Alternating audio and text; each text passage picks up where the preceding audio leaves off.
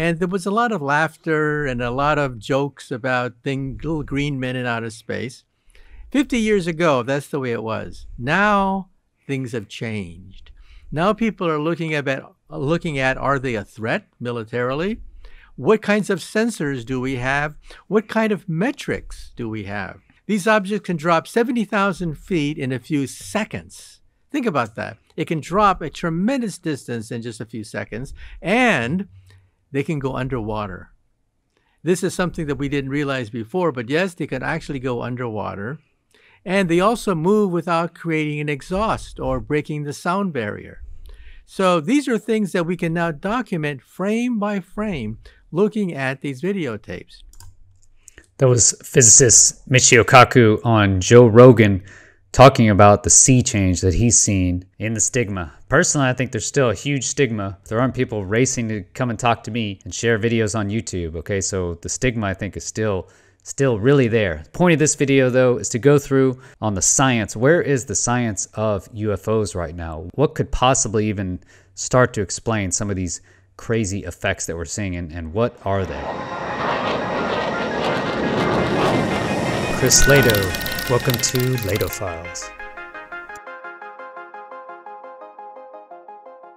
In pursuit of this obligation, since 1947, we have received and analyzed between 1,000 and 2,000 reports that have come to us from all kinds of sources.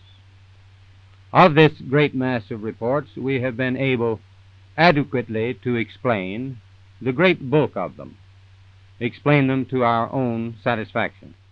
Welcome to the channel. I'm Chris Lado. I'm a retired F-16 pilot, now focused on UAP investigation. I have a background in chemistry and material science. This information hasn't really changed since the days back in the 50s. Okay, so we had hypersonic velocities picked up on radar. We had visual observations from people. We have fighters trying to intercept these UAPs. Okay, we have UAP Foo Fighter accounts back in World War II. So this has been going on a long time, and our science on it really hasn't been paying attention.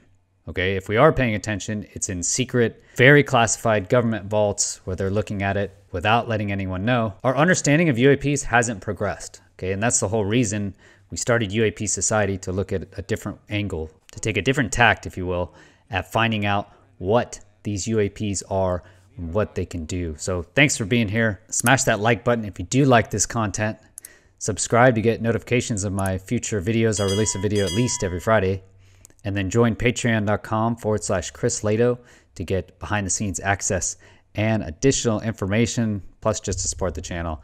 This has been a big push, okay? And I know in the community, you have the CE5 Stephen Greer community, and if you go to their Discord, you literally cannot say whatever the phenomena is a threat. You can't even propose that it's possibly a threat. That is the way the military has looked at it, because the military has to look at everything as a threat until they understand what it is. Okay, this argument that I've heard out of the military, because I was in the Air Force 24 years, man. This argument coming out of the Pentagon that, okay, we don't know what it is, but it's not a threat. Okay, this is bullshit.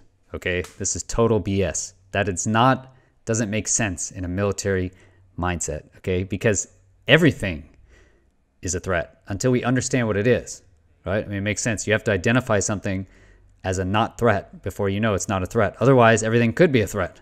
It just makes sense. Like, the military doesn't go out there and see something and be like, I'll just avoid that. I don't know what it is, but it's probably not a threat, right? Or I know it's not a threat. Not true, okay? So they have to look at it like it is a threat. And the reason they're not looking at it is really weird to me. Why are they not looking at it? And I think the stigma comes into it, maybe classified. That's the biggest thing. How can the military say they don't know what it is, but it's not a threat, right? How can they say they don't know what it is, but we're not looking into it more, or we're not going to share the data? It's just insane to me. So that whole threat thing that you mentioned there, I think it's key, because you have to get the military to move. You have to get them to actually do some effort towards this, and they haven't been for, I don't know, however many decades, and you have to call them on it, right? That's what the military does, protect the nations against threats, okay? You have to identify something before you can tell it's a threat. So that whole argument, just ridiculous to me. So let's go through. What does he talk through? What can we actually pick these things up with? What actually picks up UAPs? Look at what UAPX did, man. They just went to Catalina Island, basically where the UAPs are, set up a bunch of different sensors, all different types, all different spectrums. Okay, what did they find? A lot of stuff. They found a lot of stuff. So multi-spectrum. Basically, we just have to go and look. Like if we go and look, actually look with sensors, we'll find stuff. What are we looking for? Multiple spectrum. Okay, so they show up a lot in infrared. If you look at Dave Falch's, he had to take it down, but Dave Falch, he had a video on Jacksonville UAP where he could see something with an infrared, medium wave, infrared technology from military, so military grade. But when he switched to optical, disappeared, right? No more UAP. So it seems like infrared, we actually pick them up more. You can also pick them up at night. That's what these FLIR cameras, forward-looking infrared, the targeting pod, the gimbal, the go fast, the FLIR video, those are all in infrared, okay? You can, actually they did switch to optical on the FLIR video, not the other ones. But you're getting multiple spectrum, okay? So that's what we want. We want multiple spectrum, and we're catching them, okay? We can catch them in optical. We're able to get video of these things in optical. We're able to get video of them infrared. We're able to pick them up on radar, okay, based on the Nimitz engagement. They were able to pick them up on multiple types of radar. The Spy-1 radar, the E2 radar supposedly picked it up. And then the fighter radar, I believe he was able to get some hits, okay, some hits on this radar. Of course, when in the Nimitz, as soon as he locks on now, he loses the lock. It implies to me some sort of aware jamming, if you will, okay? But that's it. How can we pick up these things? Many things, many different ways. The key is to go and actually look, okay? To go and look and then share the data. We have a lot of people looking. We have a lot of people not sharing the data, okay, including the government. Okay, they haven't released any videos besides that crappy video that they released during the hearings. Okay, otherwise they've released nothing or information. An analysis of these objects. These objects travel between Mach 5 and Mach 20. That's 20 times the speed of sound. So Mach 5, above that is hypersonic. Okay, I just did a review on the new Top Gun Maverick movie where he goes 10.3 Mach. Okay, so 10 times the speed of sound. The fastest humans have gone is 6.7 Mach. Okay, the fastest I've gone, because I know people always ask, is 1.83 Mach. Wish it was faster. 1.83, it's like 18 miles a minute, okay? But that is very fast. Up to Mach 20 is also insanely fast, like he's talking about. And really key here is you can't turn at those speeds, okay? If you're going that fast, your kinetic energy is just so far that way, right? It took the SR-71, when it was going fast, what would they say, like 3 states to turn around, okay? Because it's going so fast. How do you actually turn a vehicle like that, right? How do you turn something with that much kinetic energy?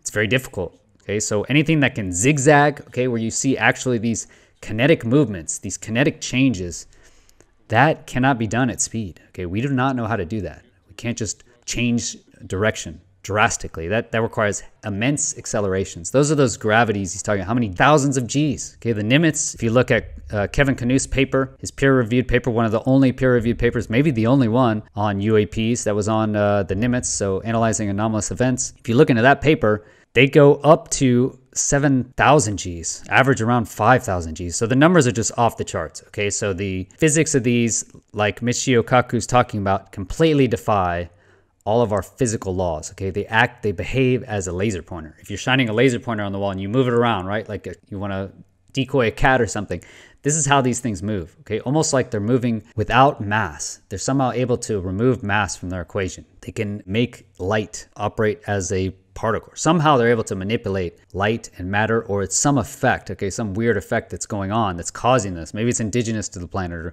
or something. There's some weird effect, okay? But they can move like light is basically how I can describe it. There's no sonic booms. When he talks through, how do you go hypersonic with no sonic booms? Okay, if you're traveling through air, you have to push that air out of the way. The fact that we haven't seen any sonic booms from any of these UAPs and no sound just imparts to me that they're not fully there, at least how we understand it. These things are not actually really there. It's somehow a visual representation, or their physics are so advanced that they can somehow manipulate light. Objects can zigzag, and we can measure the g-force inside this object. The g-forces are several hundred times the force of gravity. In other words, any living person's bones would be crushed by these objects, so they're probably drones of some sort. These objects can drop 70,000 feet in a few seconds. Think about that. It can drop a tremendous distance in just a few seconds, and they can go underwater. So he mentions there, Michio Kaku mentions they're probably drones of some sort. I've heard this from other investigators as well. They appear to be AI. There's some sort of intelligence, but we don't know how advanced maybe, or can we even relate to it? because they appear elusive. Drones that can somehow manipulate physical laws. They can somehow manipulate light. That's kind of the impression I get from Michio Kaku and from other investigators that I've talked to, okay? Not necessarily my opinion. For me, why does it have to be drones? That's just what we are building right now. We're creating drones, so in us, that's what we think of. It could be like imparting our own, mirror imaging, if you will. At any rate, no sound, right? No sound from sonic booms. He mentions also as well is that they can just remain stationary in high wind and go through the water. Okay, so stationary in high wind, no sound, no sonic booms, can go right through water. To me, they're behaving like light. Somehow, they don't have to fully interact with the atmosphere or the matter that we're dealing with. This is something that we didn't realize before, but yes, they can actually go underwater. And they also move without creating an exhaust or breaking the sound barrier. So these are things that we can now document frame by frame looking at these videotapes. He mentions there are no observable exhaust. That's also quite interesting, okay? The gimbal object, that's the most noted. Gimbal object basically shown to be shorter range, okay? It can't be out, despite what Mick West says, can't be outside of 10 nautical miles. They have backing up radar evidence. They have corroborating visual reference from the pilots that actually intercepted the gimbal object. That thing is moving 250 knots up at altitude. Okay, so a balloon cannot move that fast unless you happen to be in the jet stream, and then we would have known it was 250 knots. So how is it moving? How is it going that fast at that altitude? And there was no exhaust coming out of the gimbal object. In that sense, it's moving, right? Again, not interacting really with the environment, doesn't need to push any sort of propulsion. It uses a propulsion that we don't understand. It's almost like it's not really there. It's like an optical illusion. Michio Kaku says later on, it's almost like it's an optical illusion. That's it. I would say that it's light, like we're dealing with some sort of light phenomena. If they are weather balloons that you confuse with a flying saucer, then they would be moving with the direction of the wind. But these objects do not do that. These objects can go against the direction of the wind. Not only that, but we have multiple sightings. If an object is very, very far away, if an object is close to you, but you think it's far away, then it's traveling at an enormous velocity while it's actually just drifting in front of your eyes. How do you tell the difference? By having multiple sensors, radar, infrared sensors, visual sighting. Then you can tell how far this object is away from you, and then you can say that, no, it's an optical illusion. Well, we do that now. We have multiple sightings of these objects. By radar, we know how the velocity, the distance. Each time it comes out to be real. And so that's why we're scratching our heads. Who has this capability? And the answer is, we don't know. Well, I do kind of have to mirror Mick West here and ask, where is this data that he's talking about? Okay, this frame-by-frame data of clear video and multi-spectrum analysis. Okay, maybe I just haven't seen it yet, because that's what we're trying to get. We're trying to get multiple angle video from our Sky 360 partners. Go sky360.org. Grassroots organization, nonprofit based out of Austria, is building these cameras to get that multiple angle, and we can throw max different spectrum on there to try and analyze UAPs from many different angles, many different spectrums. So that's UAP sight. That's why we're doing it. We can immediately, if we can get two systems down, we can triangulate now and determine that it's not one of these things, okay? And what was very interesting, I did range fallow reports up the East Coast a few months ago from that video. Our pilots have been reporting a lot of weird events, okay? From 2019, I think there was 11 different events that I covered in that video. I can relay the card here. 11 different events. Weird to me is that they stayed in the same position, so stationary and high winds. That is hugely weird to me. Michio Kaku mentions it here. Stationary and high winds. Nothing can just sit there in the environment. Okay, if you're in the ocean and your current is going 10 knots that way, everything is going 10 knots that way, right? As a fighter pilot, something outside of the wind, outside of the movement of the wind, is something outside of nature for me, and very strange. One thing he doesn't mention, at least in this clip, is about biological effects, and we have had impacts on our nuclear facilities. Okay, so people that have been close contact or nearby these things have said there's a humming. I've read reports of military people being close to large triangles, and they hear a large, deep humming is what they actually feel. Okay, but that's it for sound. Otherwise, there's no sound. The other issue with biological effects is people that have been at least close, it's hypothesized, about 100 people have had biological effects. So basically brain damage. You have brain growths that are kind of all similar, related to Havana syndrome is actually what it looks like. And Gary Nolan, Dr. Gary Nolan, he's another scientist, or he's a scientist involved in UAP research. He's analyzed MRIs from over 100 people of these weird biological effects. Okay, so some weird human effects that can also cause issues, as well as the 1967 Maelstrom incident. This was brought up at the congressional hearing. Robert Salas, he was in the silo basically back in 1967 when they had some weird, crazy orange orbs show up. The base guards were going nuts. And what they had is all of their ICBMs, their intercontinental ballistic nuclear missiles designed never to go offline, all went offline at the same time. Okay, they are in parallel, all went offline at the same time. All their guidance systems went offline at the same time, temporarily, right? And then as soon as these orbs are gone, boom, the guidance systems come back to normal, everything's fine. Okay, so that's some weird stuff right there. Okay, is that, did they cause it on purpose? Did they cause these guidance systems to go offline, or is it just some weird effect of the propulsion system that we don't fully understand? You know, what are these things? What is a giant glowing orange orb? Is it some other being? Is it an AI thing? Is it a drone? Is it just coming out of the earth? Is it related to some weird effects? But you keep hearing about these orbs following ships, you know, following Navy ships out there. I've gotten 2 very, you know, personal, I was there, accounts written to me about orange orbs following them out at sea, okay, and then shooting up into space. Like, what is that? What are these things, okay? If the government knows about this, why aren't they telling us? I think it's very strange. Thanks for being here, everybody. Remember to smash that like button if you do like this content. Subscribe to get notification of my future videos. I'll release a video every Friday at least. Support the channel, patreon.com/Chris Lado. Get backstage access specifically to Lado files. And then finally, if you want to get involved, we need people to actually get involved, to get out there. You want to get your hands dirty. Are you tired of being frustrated and not being able to do anything about this topic? Why not learn something? Get out there, help us build one of these Sky 360 systems. Go to sky360.org. Help them look at AI material, okay? We need to figure out, we need to train our actual neural network of our systems. Come help, okay? This is a community, decentralized project.